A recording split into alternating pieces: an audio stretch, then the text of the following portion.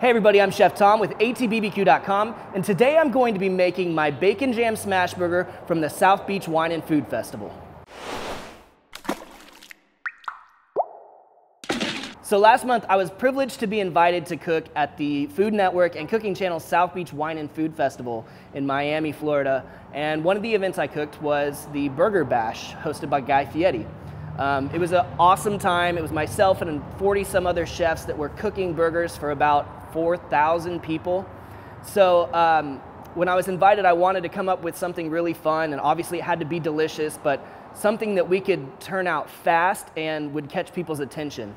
And the idea we came up with was the Bacon Jam Smash Burger. So this is essentially like a diner-style griddle-top burger, but has a little fun flair with the bacon jam, which we're going to get started with first. The bacon jam is really the star of the show.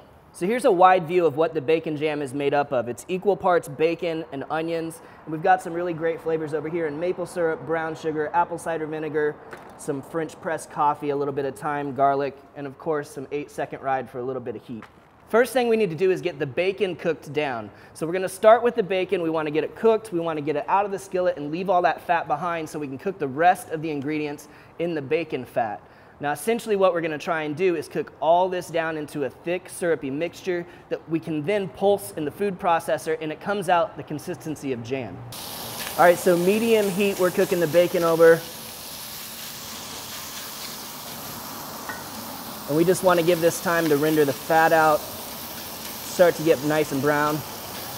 Now, if you're realizing that bacon jam is not a quick process and that may not fit in like a live fire situation, that's true. I actually made all of the bacon jam ahead of time here at All Things Barbecue, and I flew with it. I had a suitcase full of bacon jam. I got there to weigh my suitcase because I've got a soft side cooler and some ice packs, and it was 75 pounds.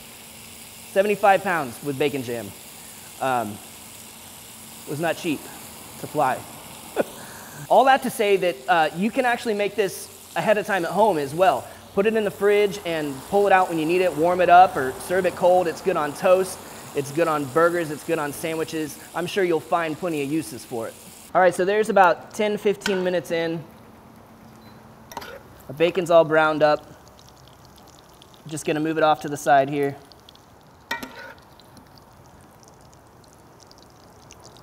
There will be no shortage of bacon fat in this recipe, so it's all right to drain this onto a paper towel and get rid of a little bit of that excess.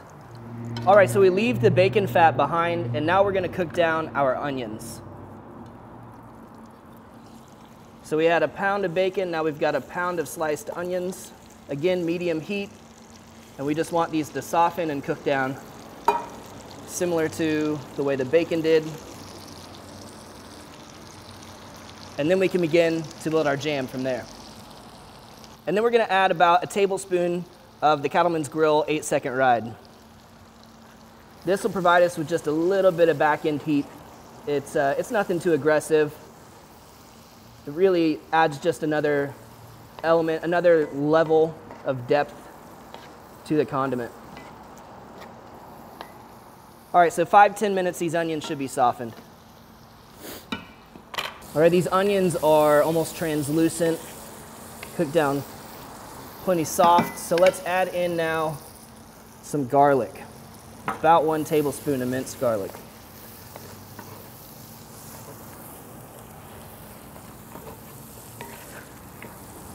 At the same time here, I'm gonna add in a 1/2 cup of brown sugar. And we'll just give this stuff about 30 seconds to sort of melt down. That garlic's gonna open up and get aromatic. And here shortly, we can add the rest of our liquids. Now we're gonna add in a 1/2 cup of maple syrup, and a 1/2 cup of apple cider vinegar. And then we want about a 1/2 cup of coffee.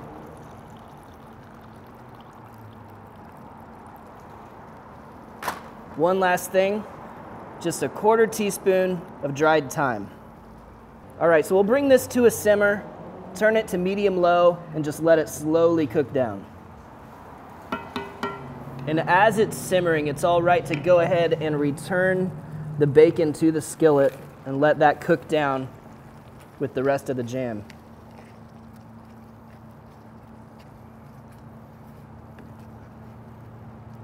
All right, when we get back to this, it should be nice and syrupy, and we'll go over the consistency when we know that it's finished.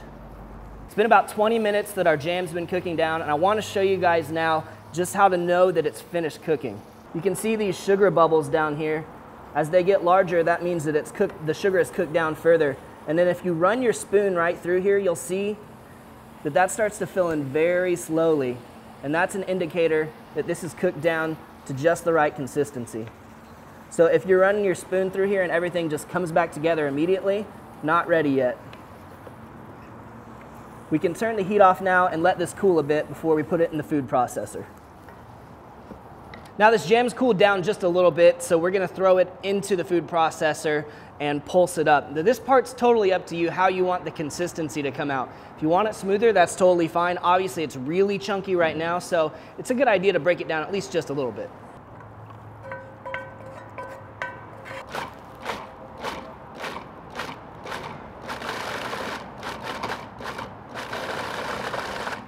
That's still pretty chunky. Personally, I think I'll go just a little bit finer.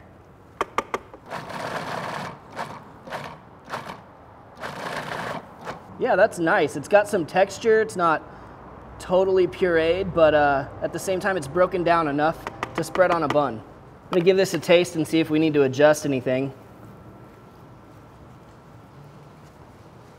Nope, it's right on the money.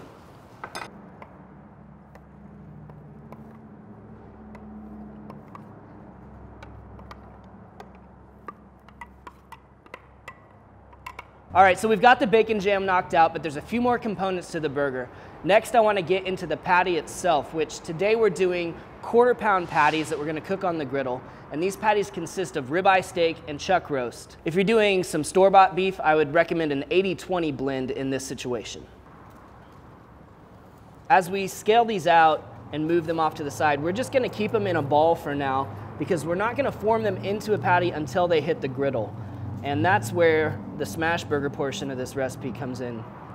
We're gonna use the grill weight to form a thin, crispy patty, which means these are gonna go really fast on the griddle.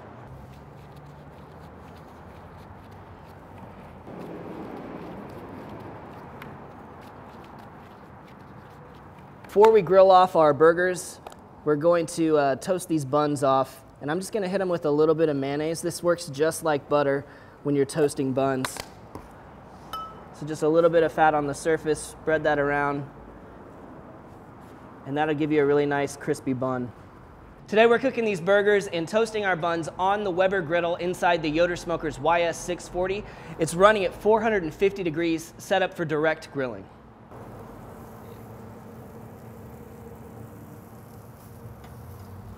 And this is exactly what we're looking for.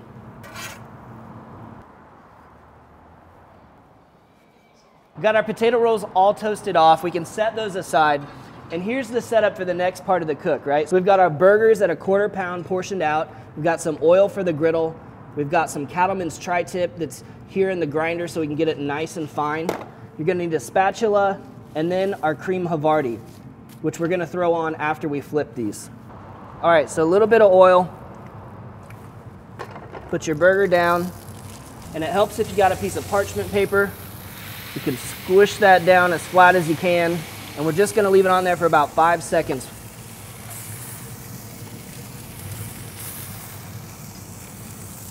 And we'll go to the next one.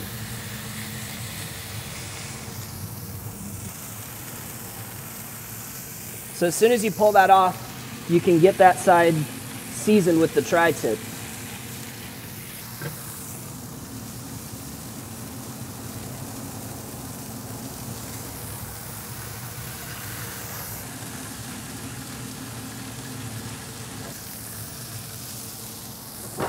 All right, so this has been on for less than a minute. We're starting to get a crust, but we need a little bit more on there, so we'll leave it to keep going.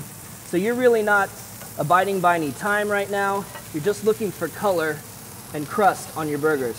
If it's still sticking like this one is, it's not ready. There's no way. Now, especially when you know you've got a well-oiled surface That meat is going to let you know when it's ready to flip.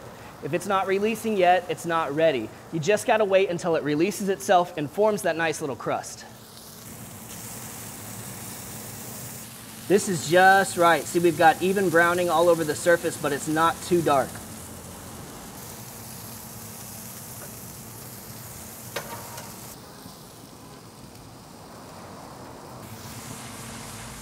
All right, I've got these flipped over now. We're gonna get seasoning on the opposite side, and then as soon as we get our seasoning down, hit it with the Havarti.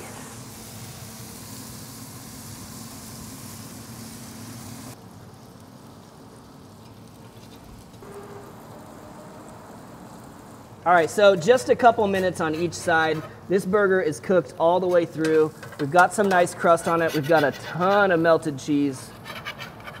These things are ready to come off the griddle.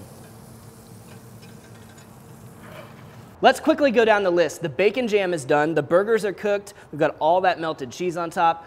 The buns are toasted. There's one last thing, and that's our secret sauce, which obviously not that secret because we're gonna tell you how to make it, but 3 parts mayonnaise to 2 parts Chipotle ketchup from Big Rick's. That's it. That's the whole experience. That's the whole bacon jam smash burger, the diner burger experience.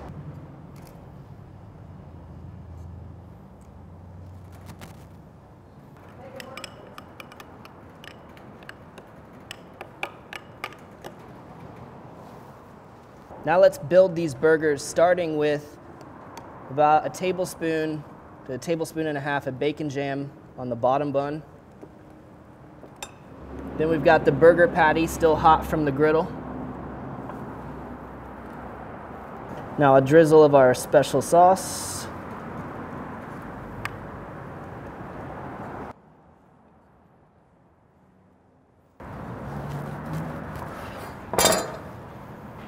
And there it is, the bacon jam smash burger in all its greasy diner burger glory. The flavor is huge. It's such a simple burger, but the flavors are all over the place. You obviously get the bacon, it's salty, it's smoky, but it's sweet from all that maple syrup and brown sugar, and just a little bit of earthiness from the coffee. And that cheese is everywhere. I love the big slices of the cream Havarti. Those two things together just make this magical on such a simple burger. It's got big flavor, it's got big texture, and it's Guy Fieri fist bump approved. Tastes like a diner burger. It tastes like that. I'm there at about 3 in the morning, and I'm getting all of it. Well done. Hey, thanks so much for watching. Be sure to check out atbbq.com for all of the products featured in today's video. And if you enjoyed the video, please hit that subscribe button. If you have any questions or comments, or there's anything you'd like to see me cook, let me know in the comment section down below. And hey, let's be good to one another. For more recipes, tips, and techniques, head over to thesauce.atbbq.com. All things barbecue, where barbecue legends are made.